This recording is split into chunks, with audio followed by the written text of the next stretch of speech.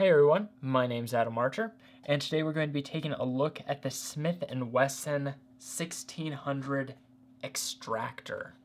So this is a knife that I have never seen here on YouTube, although I have seen copies of it. And you may recognize this knife from my videos, although it is not this actual knife you have seen. It has been the Rob Dalton Cupid. And you guys know I really like... Well, let's make it so you can actually see. There you go. And you guys know I really like Rob Dalton automatics. This is kind of known as the Joker knife, because the Joker, or this knife, was in the movie The Dark Knight.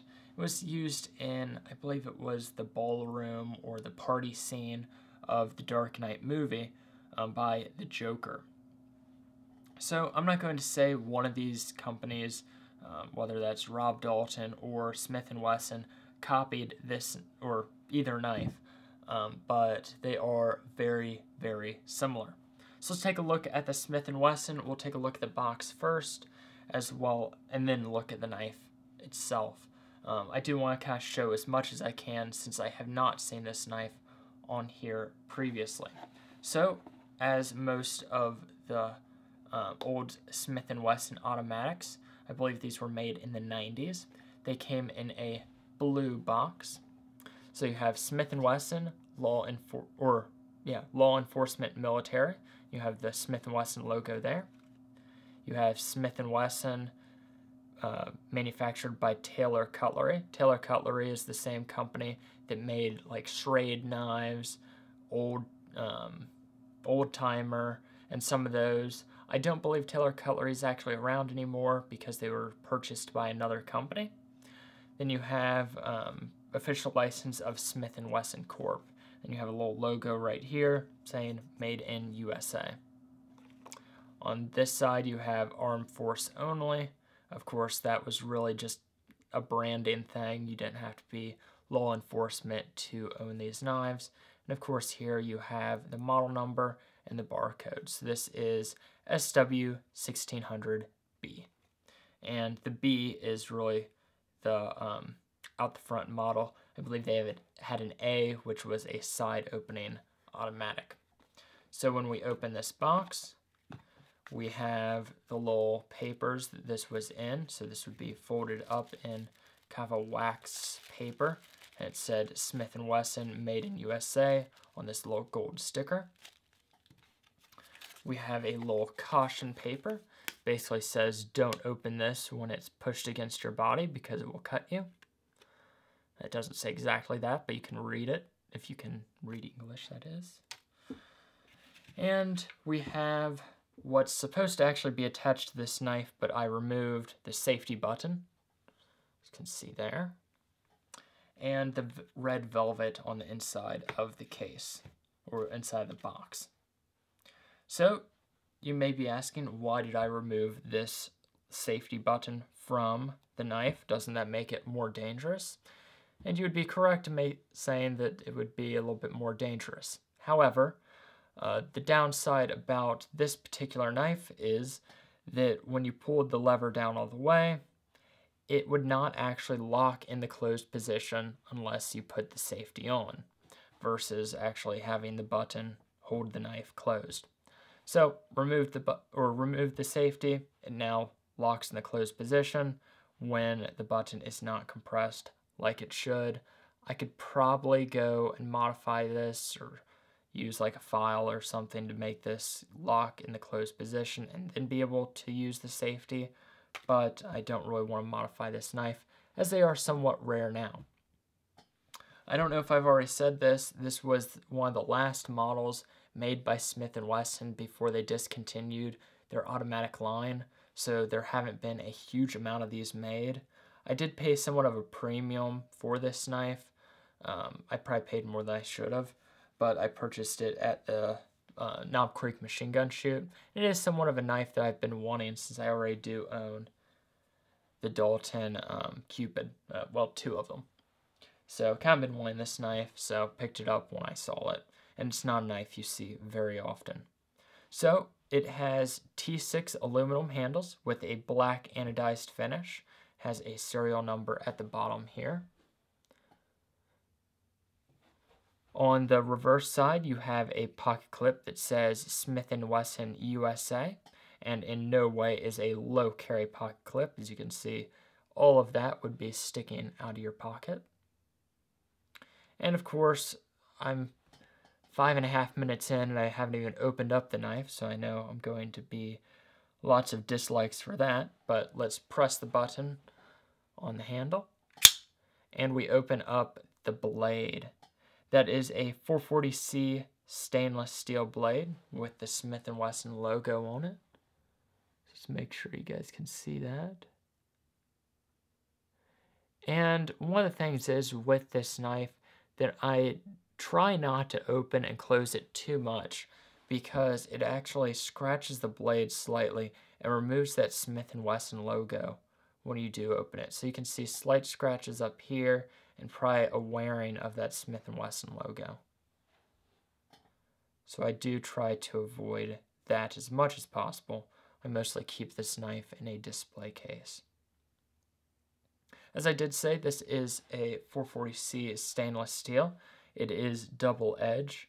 I did not actually take measurements of the blade, but I guesstimate maybe, let's grab a ruler and say, because I don't want to guesstimate wrong and somebody goes out, buys this knife, wears it around, finds out it's too long for their state, and then they get arrested and blame me. It is a 3 3/4 inch long blade, although the actual cutting length is about almost 3.5 inch. Well, yeah, I'd say 3.5 inch long cutting length. The fit and finish of this knife is definitely not as good as the Rob Dalton's. You have a lot of blade play in there versus this, where you have very slight, absolutely no this way, but up and down you have slight. But with this, you have some in all directions. So kind of how this knife, well, let's look at the back of the blade. You can see that it has a little bit of a circle right there, and it is completely milled out in the center. And that's because that is how the button actually catches.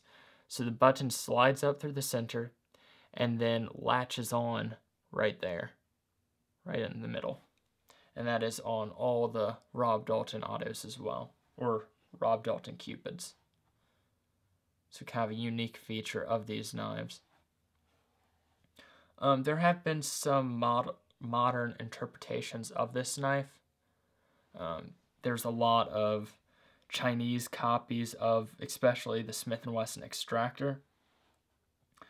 It's just been a very copied knife, as well as there's some versions of this that are side openers. But just wanted to show you guys this knife. There wasn't too much to talk about, especially since I had not seen this here on YouTube. So let's take a look at it opening again. Pretty strong, has a nice firing action. This, of course, is called a single action out the front, because you press the button, it fires out, and you don't like pull a lever to retract it back in. You actually have to press the firing button and then pull it back in, just like that. And in normal circumstances, once you pull it back in, you could push a button right in here, and it would lock this little safety pin down so that when you press this, it would not fire the knife. Another interesting feature is that it uses, or it does not use, Torx screws. It uses hex. I don't know if you guys can even see that. Make it so the light is a little bit shiny right here. So it actually uses hex throughout the whole body rather than Torx, which is somewhat uncommon for knives. But there you go. Hopefully you guys enjoyed. That's really all I have to say about the Smith & Wesson 1600B Extractor. Definitely a neat knife for my collection, even if I did overpay for it. It definitely matches up with my Cupids. And since I did not fire the Cupid kind of compared to this, I thought I should probably do that now to kind of show the strength difference. So the Cupid, and then the Smith & Wesson. There you go. Definitely, if you have these knives side by side, I would recommend going with the Cupid. You have much better milling on here, hard anodized coating rather than a more of, I don't know if it's called a soft anodization, but it is a much, it feels like a coating rather than a anodization. On the backs, the Dalton has what I consider a better pocket clip. It's a lower carry. Anyways, I don't want to compare everything about them, but let's see, is there anything I didn't mention? Not really. The coating or the finish on the blade, I don't even know what I would consider that.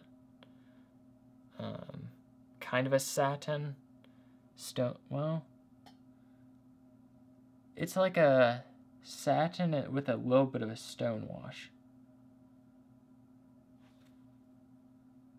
Yeah.